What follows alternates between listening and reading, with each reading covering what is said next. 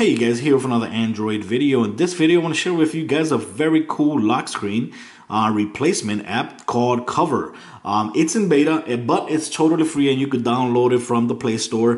What it is, it's a lock screen that shows you the apps that you frequently use on this side right here. And like you can see, it will learn. The more you use the phone, the more it's going to learn the apps that you are frequently using.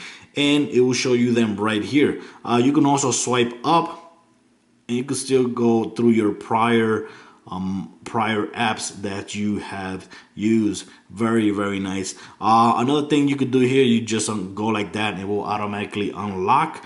Or you could, for example, on this, if I want to open the Gmail app, I'll just go ahead and select that like that. And look at that, it automatically opens the Gmail app. And it opens it very, very smooth. I like the way it opens it. Here, Flipboard.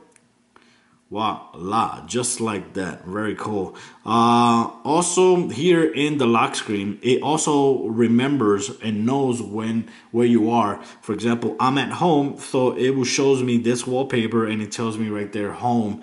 If I tap right there and I'm at work, it will automatically switch to a different wallpaper. Like you see right there, it says work. And it will show me the apps over here that are more relevant to your work. For example, at this time it's showing me the calendar, share, Evernote, my phone, my Dropbox, and my email.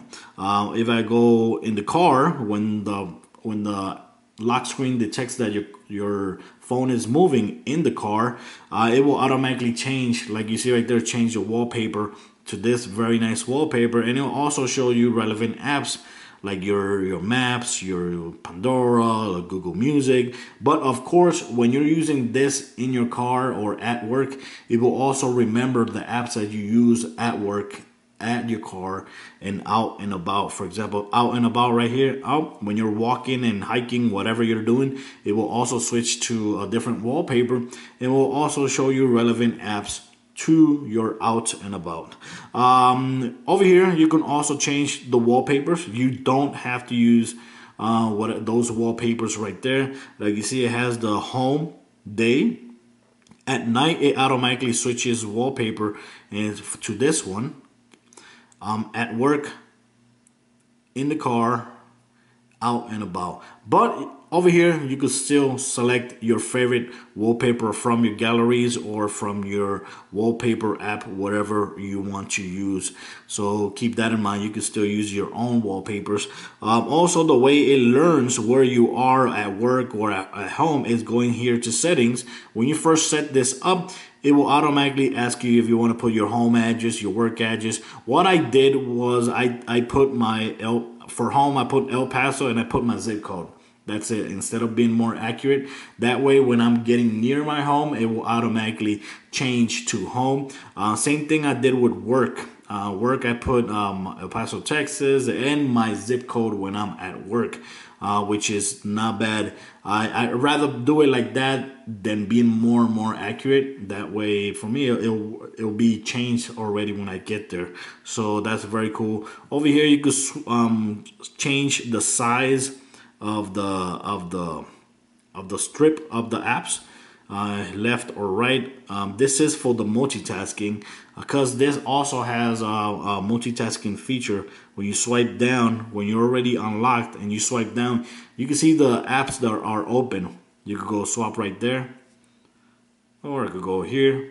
Like you see, this is the app in the Play Store. Or I could go to my email. Like you see, very, very, very easily it switches between apps. That's very cool. And it switches from up here in the corner, which is very nice. It doesn't interfere with your lock screen at all. So that's very good. I like that. It has this feature. That's very cool. I like that feature. So good to have there. That's cool.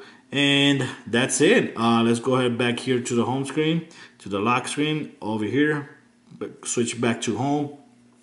One tip I want to give you guys, if you are, for example, this is the Galaxy Note 3, or if you have any Galaxy, make sure you go to, for example, device. Make sure you go to the lock screen Make sure where you select what kind of lock screen you want to have, swipe, signature, pattern.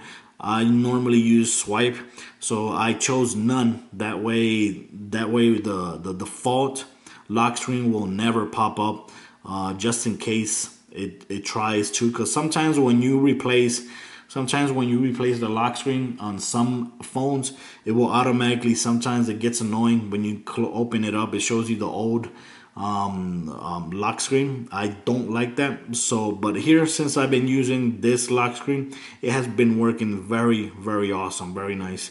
And I like it. It looks very nice, very elegant, and it's working very beautiful for being a beta. So honestly, if this was a paid app, I would definitely pay for it because it looks beautiful. And this is the lock screen that I'm gonna use from now on until I get tired of it. So guys, that's it. Thanks for watching. This was a look at Cover, which is in beta for your Android devices. Till next time, guys.